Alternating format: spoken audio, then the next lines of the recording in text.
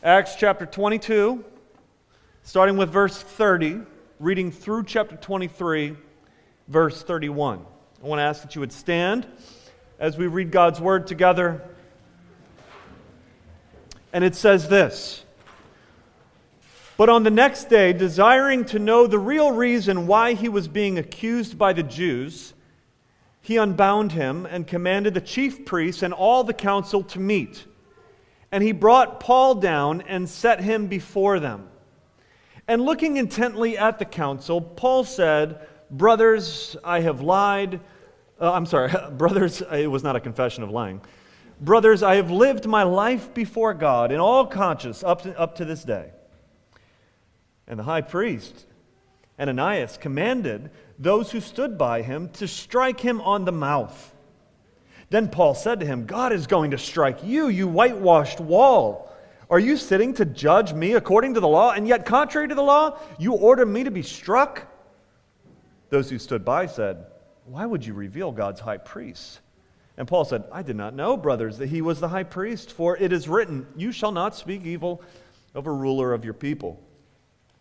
Now when Paul perceived that one part were Sadducees and the other Pharisees, he cried out in the council, "Brothers, I am a Pharisee, a son of Pharisees. It is with respect to the hope and the resurrection of the dead that I am on trial." And when he had said this, a dissension rose between the Pharisees and the Sadducees. And the assembly was divided. For the Sadducees say there is no resurrection, nor angel, nor spirit, but the Pharisees acknowledge them all. Then a great clamor arose, and some of the scribes of the Pharisees' party stood up and contended sharply. "We find nothing wrong in this man. What if a spirit or an angel spoke to him?" And when the dissension became violent, the tribune, afraid that Paul would be torn to pieces by them, commanded the soldiers to go down and take him away from among them by force and bring him into the barracks. The following night, the Lord stood by him and said, "Take courage, for as you have testified to the facts about me in Jerusalem, so you must testify also in Rome." When it was day, the Jews made a plot and bound themselves by an oath neither to eat nor drink till they had killed Paul. There were more than 40 who made this conspiracy. They went to the chief priests and elders and said, "We have strictly bound ourselves by an oath to taste no food till we have killed Paul. Now therefore, you, along with the council, give notice to the tribune to bring him down to you, as though you were going to determine his case more exactly. And we are ready to kill him before he comes near." Now the son of Paul's sister heard of their ambush. So he went and entered the barracks and told Paul. Paul called one of the centurions and said, "Take this young man to the tribune, for he has something to tell him." So he took him and brought him to the tribune and said, "Paul, the prisoner, called me and asked me to bring this young man to you. He has something to say to you." The tribune took him by the hand and going aside asked him privately, "What is it that you have to tell me?" And he said, "The Jews have agreed to ask you to bring Paul down to the council tomorrow, as though they were going to inquire somewhat more closely about him. But do not be persuaded by them, for more than 40 of their men are laying an ambush for him, who have bound themselves by an oath neither to eat nor drink till they have killed him. And now they are ready, waiting for your consent." So the tribune dismissed the young man, charging him, "Tell no one that you have informed me of these things." Then he called 2 of the centurions and said, "Get ready 200 soldiers with 70 horsemen and 200 spearmen to go as far as Caesarea at the 3rd hour of the night. Also provide mounts for Paul to ride on and bring him safely to Felix the governor." And he wrote a letter to this effect: "Claudius Lysias, to his excellency, the governor Felix, greetings. This man was seized by the Jews and was about to be killed by them when I came upon them with the soldiers and rescued him, having learned that he was a Roman citizen. And desiring to know the charge for which they were accusing him, I brought him down to their council. I found that he was being accused about questions of their law, but charged with nothing deserving death or imprisonment. Now when it was disclosed to me that there would be a plot against the man, I sent him to you at once, ordering his accusers to state before you what they have against him. So the soldiers, according to their instructions, took Paul and brought him by night to Antipatris. I stumbled on the last word, Antipatris. What a name. Well, that is God's word, and I want to preach to you on it this morning, titling my sermon, "And the Lord Stood By." Please pray with me as we ask God for his help. Father, we do come before you and say thank you for your word. Speak to us through it now, God. Help me to communicate with clarity and with passion your truth, not my own ideas. And I pray that you would open our hearts and our ears to understand your word, to apply it to our lives. It's in Jesus' name we pray. And all God's people said, Amen. You may take a seat.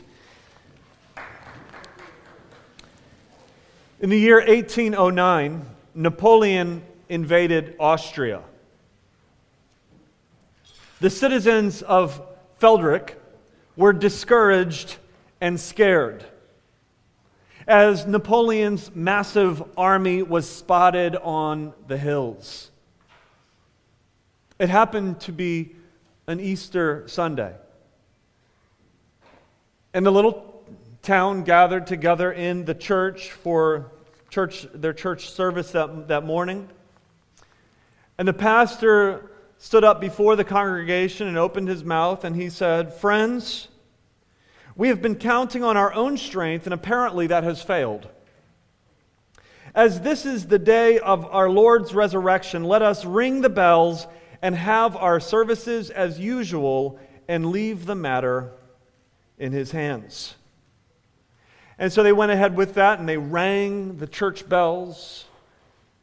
And as the church bells rang, Napoleon, hearing the bells, figured that the Austrian army had arrived, and he fled with his entire army. Look, I just want to point out to you this morning that God works through the ordinary, regular stuff of life, even the ringing of a bell, for your safety, for your protection, for your good, and for his purposes. Theologically, this is called providence. Meaning, the bells weren't rung out of luck. It didn't just so happen that they rang the bell.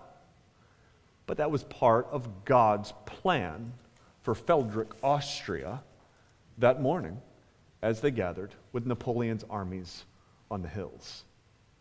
There are thousands and thousands of things that happen every day in your life that don't just simply happen, but they are part of God's ultimate plan for your good and for his glory. God works behind the scenes. And so even if you are currently experiencing a scene of your life that you don't like, you can still trust him because you know that God is in control of this scene. What discouragements do you face right now in your life in which you cannot trust God? Is there any difficulty that you currently face that is outside of God's control? What about something as terrible as depression?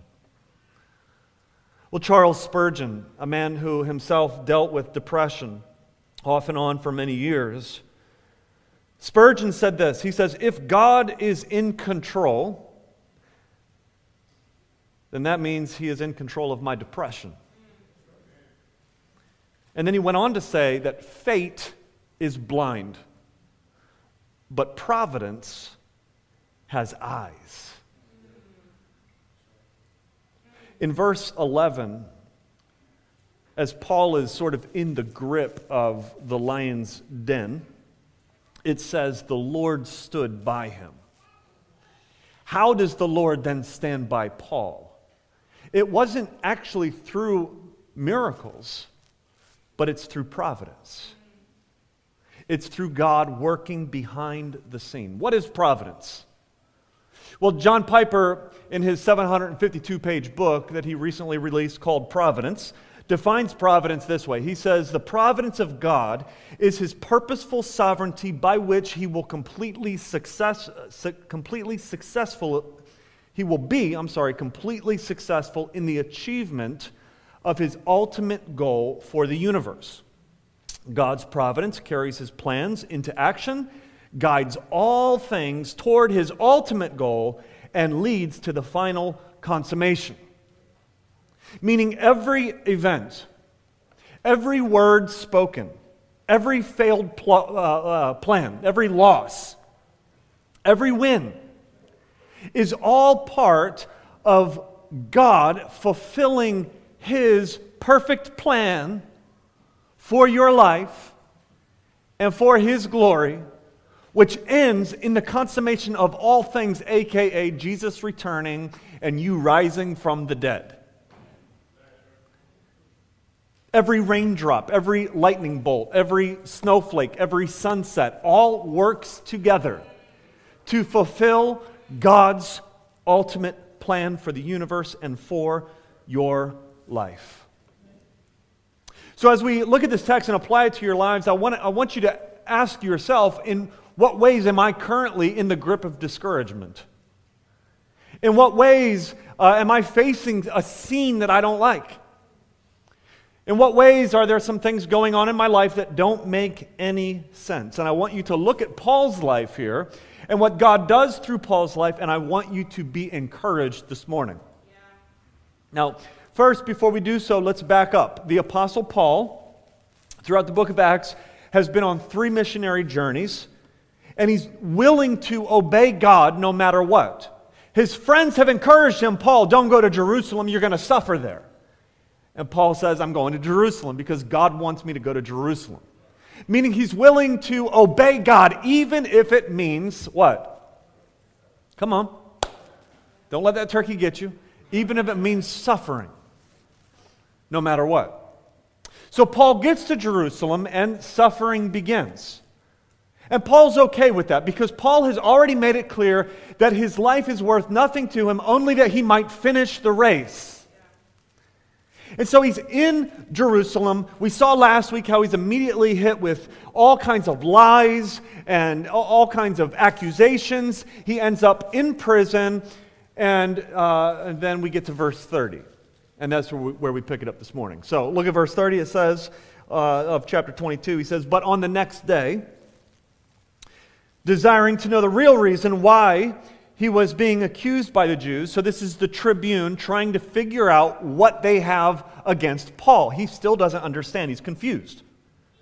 It says he unbound him and commanded the chief priests and all the council to meet.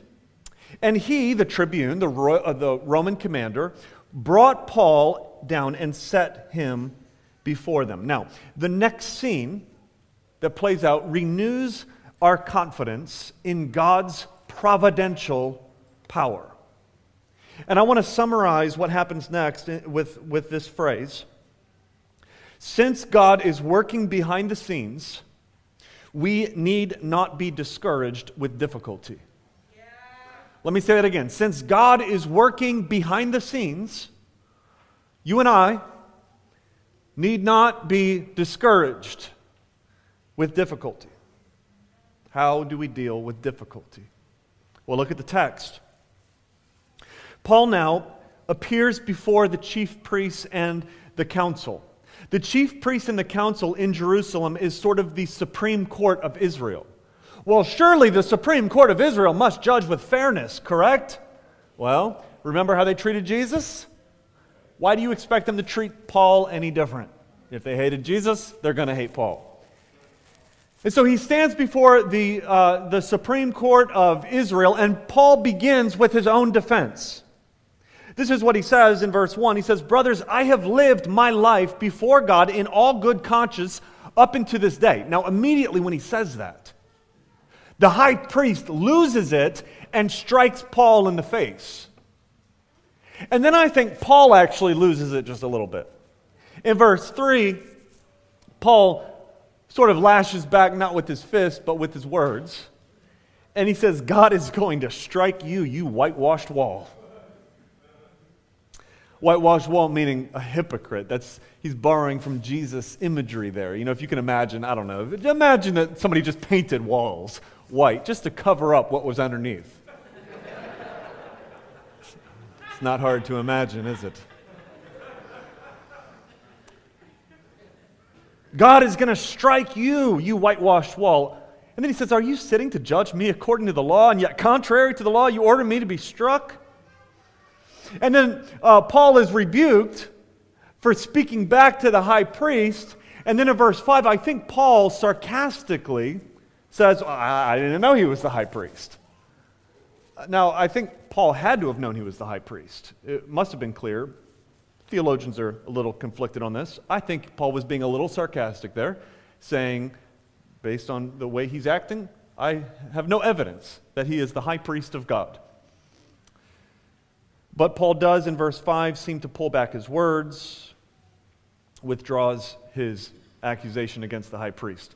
Here's the question I want to go after first, is why the visceral reaction from the high priest? Why does the high priest immediately strike Paul on the face? Well, it's because Paul has said he has lived his life before God in all good conscience up until this day. That's got multiple layers of problems for the high priest. First, how can anybody say that? And second, if he's been going around to these Gentiles saying that they are filled with the Holy Spirit in the same way that the Jews are filled with the Holy Spirit, how can he go about this mission and claim to be living with a clear conscience before God? Now, these would make up my first 2 points in how you deal with discouragement. The first one is this: you have to know your hope. And by that I mean the gospel. Know your hope. Paul was not perfect. He did not live a sinless life even after he was saved. Yet Paul had a clear conscience. How can somebody who has sin in their life, who has committed wrongs, say, I have lived my entire life with a clear conscience before God? Well, check it out, friends. Christians don't have a clear conscience because we are perfect.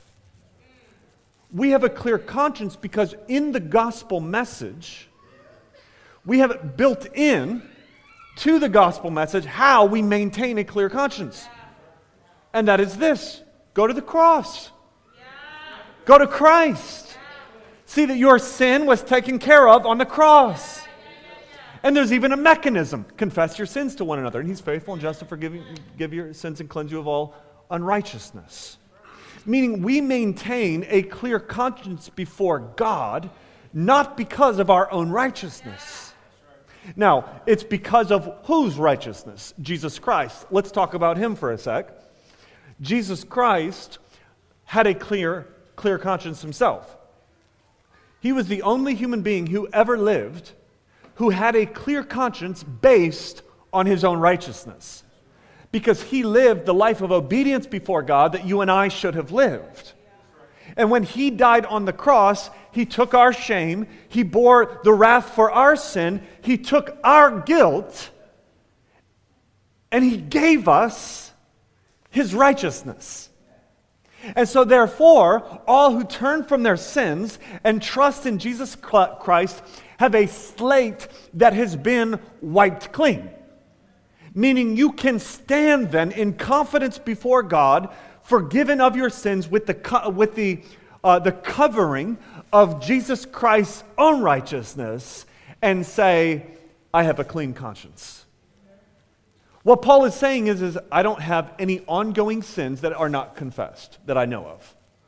I'm not continuing to love my sin instead of my Savior. Yes, I fall. Yes, I sin. But I maintain a clear conscience before God as I go to the cross and I'm washed by the blood of Jesus Christ. I wonder, church, if you know that kind of clear conscience. I wonder if you know the freedom of a clean conscience that you only get through the righteousness and the forgiveness of Jesus Christ. Through grace. Through faith. Come to Christ. Know what it means to be forgiven of your sins. Know what this kind of clear conscience means. He died for you, and 3 days later He rose from the dead on your behalf. And so, how does this relate to our discouragement? Because He lives, I can face tomorrow. Because He lives, all fear is gone. Because I know. Because I know He lives. Amen? Secondly, you need to know your mission. Know your hope, the gospel, and know your mission. So, Paul is accused of twisting the Scriptures. He's accused of things that he has not done. Why? It's because Paul has been on a mission to the Gentiles. He's been taking the hope of salvation out of Jerusalem, away from the temple, away from the people, and going to places like Ephesus and Corinth and Philippi and saying, you can have union with God right now through confessing your sins and trusting in Jesus Christ. You are the temple of the Holy Spirit. Now, Paul knew his mission, and so therefore he was okay when the problems came. This is secondly what he meant by he has a clear conscience, meaning he 100% believes the gospel, and he also 100% believes his mission to take the gospel into all of the world, preaching the salvation of sinners through the forgiveness offered from the cross of Jesus Christ, making disciples, baptizing them in the name of the Father, Son, and the Holy Spirit. Do you know your mission? Are you confident in your own mission? Well, what is it? Preach the gospel. Look, all of life, from your friendships, to your job, to your duties, to your school classes, to your neighbors, all of life, every relationship is meant for us to be lived on mission before God to snatch souls out of hell. It doesn't mean that we are all full-time evangelists, but it does mean that every act of our life is laying down our lives as a sacrifice, a living sacrifice before God. High school students, don't wait until you're done with high school before you start sharing your faith with your friends.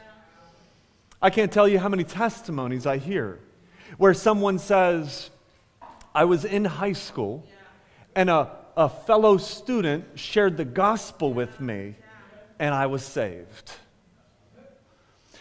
Life on mission for Christ begins now. 40 to 50 to 60 hour a week workers. Don't wait until life gets simpler to be on mission and to share your faith.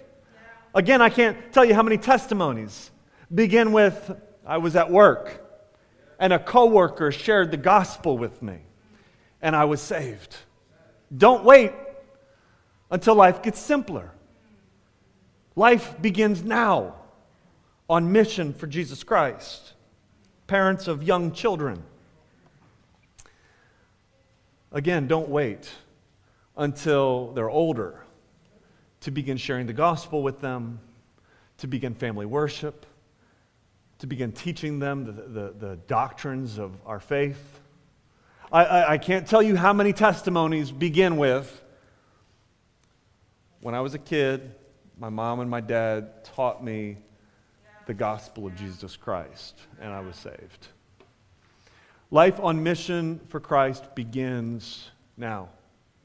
Our church covenant reads, we will work to bring up any who are under our care in the nurture and admonition of the Lord, and by a pure and loving example seek the salvation of our friends and family. Our mission is to lift up the hope of our salvation. Now, again, how does all of this relate to us dealing with discouragements? Well, difficulty for the Christian just simply becomes another opportunity to lift up the name of Jesus. For Paul, God's sovereign work is always at work through everything that happens to him. And so when he finds himself in a jail, it doesn't divert his mission. It just gives him another venue for his mission. This is why it's so important for us to get the gospel right and to get our mission right. Because if the gospel is, oh, Jesus came to give you a good life, and if your mission is to live the best life now, well, suffering will always bring you discouragement. Because in your suffering, you can't fulfill neither the gospel nor the mission. But if the gospel is Christ died for sinners, if we get the gospel right, and if the mission is to proclaim the gospel, then suffering merely becomes another opportunity for you to lift high the name of Jesus. Are you with me? Yeah. How do you deal with discouragement? Well, know that your discouragement is a new venue for you. In your discouragement, it's a new venue for you to lift up Jesus' name. Know the gospel. Know your hope. Know your mission. Thirdly, you also need to know your ally. Know your ally. The narrative continues in Acts chapter 23. And Paul realizes that the council is split into two parties, the Pharisees and the Sadducees. And so Paul has a new strategy in mind. Paul, being a Pharisee, is going to appeal to the Pharisees, and I'm sure he's hoping to win their favor and maybe use that as a way to kind of get out of this lion's lair. If you grew up in Sunday school, you might remember the old phrase, how did it go? Pharisees are, the Pharisees, help me, Jesus. It's been a long time since I was in Sunday school. How do we remember Pharisees and Sadducees? Pharisees believed in the resurrection, but they weren't fair, you see. Come on, somebody. Sadducees did not believe in the resurrection. Therefore, they were sad, you see. Now you know. The more you know. And so there's these theological differences between these two camps. The Pharisees believed in the supernatural, they believed in angels and spirits, and they believed in the hope of the resurrection. The Sadducees denied the supernatural. They didn't believe in angels, they didn't believe in spirits, and they didn't believe in the resurrection. And so Paul sees this, and he's like, I'm going to appeal to the Pharisees. And so he says, hey, I was born a Pharisee, brothers, verse 6 of chapter 23. It is with respect to the hope and the resurrection of the dead that I am on trial. He's appealing to the Pharisees there. And as a result, he wins the support of some of the Pharisees on the council. But by the time we get to verse 10, we realize that his strategy is kind of working against him. By this point, the dissension becomes so violent. In verse 10, it says that the tribune is afraid that Paul is going to be torn into pieces by the chief priests of Israel. He sinks deeper into the lion's mouth.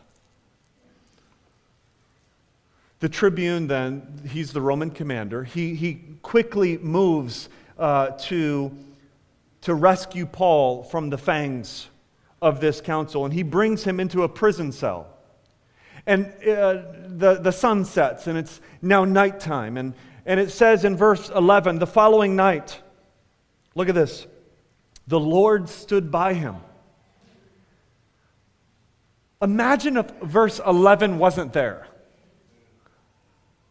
That night, Paul was all alone, it might read.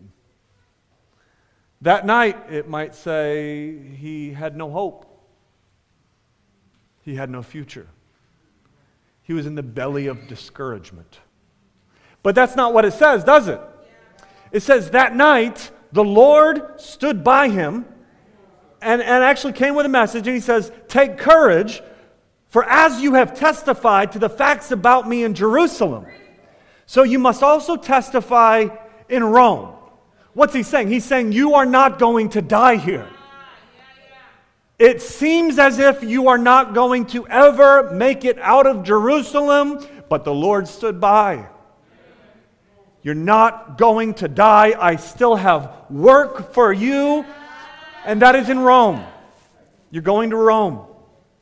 Later in 2 Timothy 4:17, Paul, writing a letter about this same sort of time in his life, he says, "But the Lord stood by me and strengthened me, so that through me the message might be fully proclaimed and all the Gentiles might hear it. So I was rescued from the lion's mouth." Like I said, my third point is to know your ally. If you're going to deal with discouragement, you need to know who it is that stands by you. You guys know the oldie, "When the night has come and the land is dark and the moon is the only light you see. No, I won't be afraid. No, I won't shed a tear. Just as long as you stand by me." And it's so far so good, right? That could be about Jesus. We could sing that almost. But this is where the author goes wrong. "So darling, darling, stand." Now, look, when the night has come and the land is dark, meaning you are in the pit of despair, you need more than your darling to stand by you. If you're sitting by your loved one, look at your loved one and say, "Darling, I need more than you." Just playing with you. That song was written by Ben King. And Ben King said that song was inspired by Sam Cooke's 1959 spiritual called "Stand By Me, Father." Sam Cooke got it right. Sam Cooke's spiritual was based on the 1905 hymn that we sang this morning by Charles Albert Tinley called "Stand By Me." And that song was written in the spirit of the slave songs which he heard growing up himself as a slave in the South. The hope of his parents, of his grandparents, who said God is in control. No matter the trials and tribulations that we face, we have a God who is in control. Even when things don't make sense all around us, God stands by us. When the storms of life are raging, stand by me. When the storms of life are raging, stand by me. When the world is tossing me like a ship out on the sea, thou who rulest wind and water, stand by me. In your discouragement, church, the Lord stands by. Yes, the powers of this world are ugly, but His power is greater. Because no matter what this world can do, God is behind the scenes in all things, working all things for His good, or for your good and for His glory. If your ally is God Himself, well then, my last point is this: you have to know who your God is. Know your God. Know your hope, know your mission, know your ally, and know your God. In the Old Testament, there is this story, it's one of my favorite stories in the Bible, of a young lady named Esther. A beautiful young woman who was brought as a potential queen into the palace outside of her will, into the palace of Xerxes. She was then appointed to be Xerxes' queen. Her cousin, Mordecai, one day, hears of a plot for Xerxes' life. Mordecai then goes to his cousin, the queen, and says, hey, I just heard that these people are trying to kill the king. Esther then goes to Xerxes and explains to him that there's a plot against his life. The plotters are then found and hanged. As time goes on, Esther herself hears of another plot, a plot against the Jews themselves. Esther herself is Jewish. Mordecai is Jewish. And there's a man who's the right-hand man to Xerxes named Haman. And Haman hates Mordecai, her cousin. And so he comes up with this whole plot on destroying Mordecai's people. Well, for such a time as this, Esther is in the palace. And so she begs the king, Xerxes, for the life of the Jews. There's then a moment in which she comes before the king and she says, hey, you never rewarded my cousin, he doesn't know it's her cousin, you never rewarded Mordecai for saving your life. It's time to give him a reward. And so what Xerxes does is he takes a royal robe and he puts it on cousin Mordecai, and then he has Haman, who hates Mordecai, parade Mordecai around the city, giving him glory. Well, at this point, Haman builds gallows to kill Mordecai. He's ready for this. There's a big banquet. Everybody's there. And at the banquet, Esther comes before Xerxes and she says, out of despair, she says that there is a plot to kill my people. Xerxes is appalled and infuriated. He says, who is it that is plotting to kill your people? And she points to Haman. It's that guy. It's your right-hand man. As the story ends up, Haman is hanged on the gallows that he had built for Mordecai, and the Jews are saved. Now, check this out.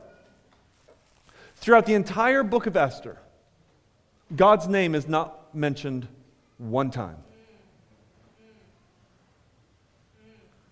But God is on every page, in every chapter, in every verse, operating behind the scenes. Did you think it was happenstance that Esther was in the palace? Did you think it was just luck that the plots were overheard? No. With God, nothing just happens with God. But God's providence is always at work, even when it doesn't make any sense. Everything in your life is happening as a result of God's providence at work. How does God then stand by Paul? What does that actually look like? Well, what it looks like is providence. As bad as things are, God stands by.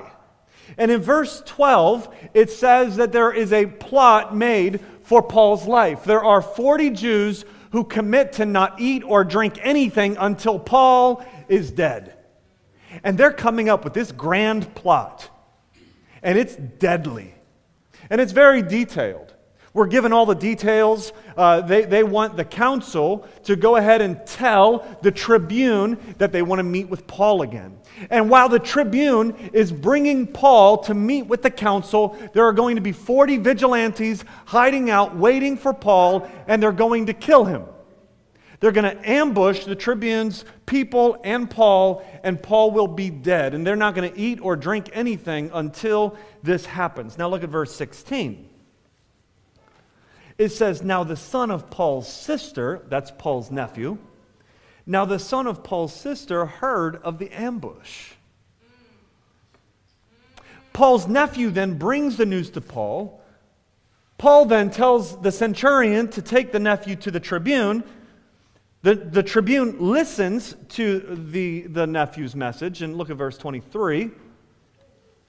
It says that the tribune gets together this whole militia of people to protect Paul and to get him out of Jerusalem that night. 200 soldiers, 70 horsemen, 200 spearmen. Under the cover of night, Paul is going to escape Jerusalem with an army made up of Roman soldiers. He's going to accompany this militia with a letter going straight up north out of Jerusalem to Governor Felix, where he's asking for a fair trial. Now that happens in verses 12 through 33. Similar to Esther, not once in verses 12 through 33 do you see God's name mentioned. But God is behind every single verse. He's behind every single action.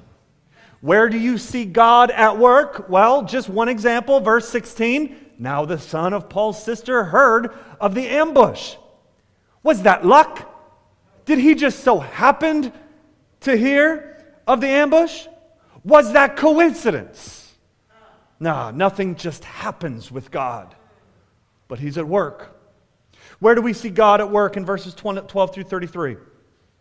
The nephew was in the right place at the right time. The nephew heard the plot and told Paul. The centurion was willing to listen to the nephew. The tribune believed the nephew's message. The tribune is willing to keep the news a secret and create a response plan.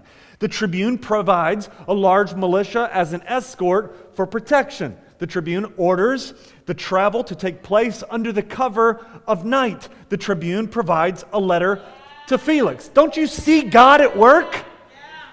Like all of that stuff had to come together for Paul's good, for his safety, for God's promise to Paul to come to fruition. And it did, because God is at work behind the scenes, church. We've got to take a step back. Paul was born a Roman citizen, which provided him rights. Oh, was that just luck? No. When Paul's mama fell in love with Paul's daddy, and the two of them got married, supposedly, consummated. Father was a Roman citizen. Paul's born as a Roman citizen.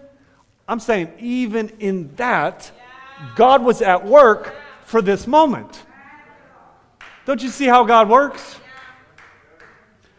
This is all operating within the system of the Roman Empire, where there were particular protections for citizens.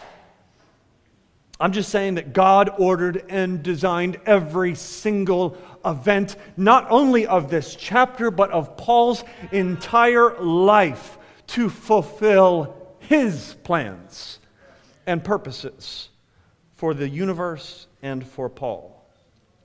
Verse 11, it says, the Lord stood by. And then verses 12 through verse 33, we see how the Lord stands by. And that is through his providence. How do we face daily discouragements? Know that the Lord stands by. How? Through his providence in your life. Amen. Know your hope. Know your mission. Know your ally. Know your God. This is the God of all power.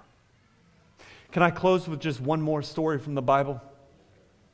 The story of Joseph, I think, is one of the greatest highlights of God's providence. Joseph was kidnapped by his brothers, and the Lord stood by. Joseph was sold to slave traders on their way to Egypt, and the Lord stood by. Joseph then, once he got to Egypt, was lied on by Potiphar's wife, and the Lord stood by. Joseph was thrown into a dungeon, and the Lord stood by. Joseph was forgotten in that dungeon, and the Lord still stood by. Every moment of his life was all suffering, discouragement, and confusion. If he tried to figure it out in the middle of it, he would have lost his faith in God. And you are in the middle of it now. Oh, judge not God's design by our feeble sense, but trust Him for His work. Trust Him. Well, in Joseph's life, it all kind of pans out, doesn't it? He eventually interprets Pharaoh's dreams. He then has the opportunity to save the whole known world during a famine. He then brings his family to live with him in Egypt. But even as the story goes on, as Israel grows in Egypt, they still have to trust God, don't they? It'll be 400 years of slavery in Egypt before they ever taste the milk and honey of the Promised Land. Meaning all of life is waiting. All of life is trusting when things don't seem to make sense. But in all things, God works for the good of those who love Him. Every day you face difficulties. Some of your difficulties are small. You're late for a meeting and you can't find your keys. That never happens to me. But the Lord stands by. Amen? You're feeding your baby and they throw up all over the clothes that you were about to wear to work. The Lord stands by. In all of these things. Even when problems and discouragements seem a little more earth-shattering, you try to love somebody and you get run over. You're a Christian and you get rejected for your faith. The Lord stands by.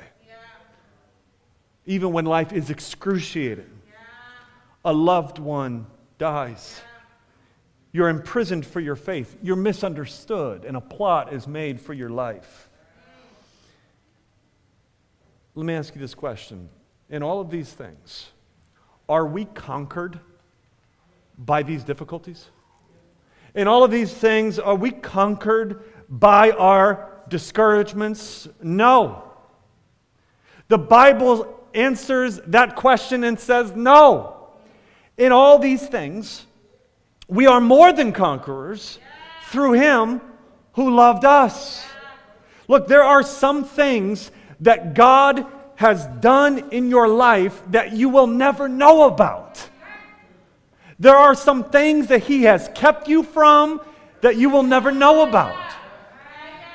God has changed some aspects of your situation that you will never even know about, because God is at work in all things for your good and for His glory.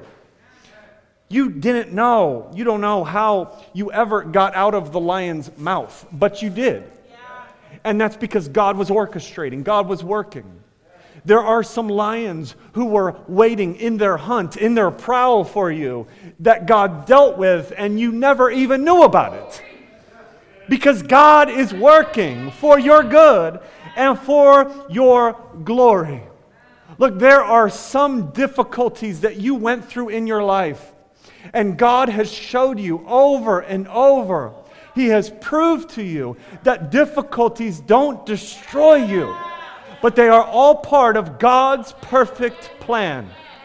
Oh, in church, there are some difficulties that you face that will never make sense this side of eternity. And that's okay. You can still trust Him. And one day, we will see Christ face to face. And there will be no more question marks of our life. And we will be able to, for all of eternity, give God the glory for the great things He has done. Even when things didn't seem great, they were all part of His plan to get you home. To get you to that moment when Jesus Christ returns and the dead are raised to life and we live forever with God. Do you trust Him, church? Do you trust Him in your discouragements?